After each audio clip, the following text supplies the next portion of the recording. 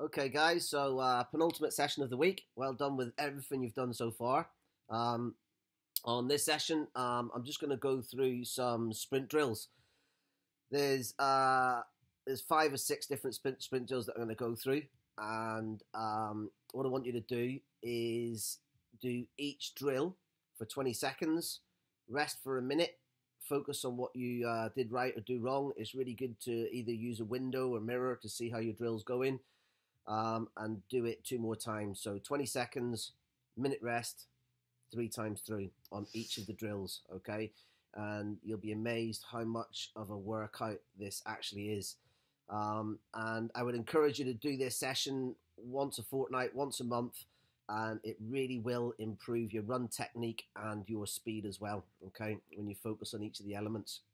The other thing that I want you to do is once you've gone through each of these drills, the drills that you find most difficult are the ones that you need to focus on. And then when you go out on your runs in the future, what I would do is focus on one of the specific drills for that run and just maintain focus on that as you're going, okay? Yeah, in the latter part of the video, you'll see the sit-up routine that we're going to do.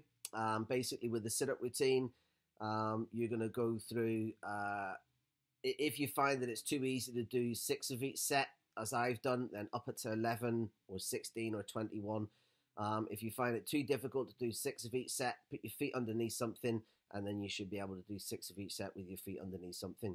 Okay, guys? Awesome. Hope you enjoy the tutorial, and yeah, have a great session.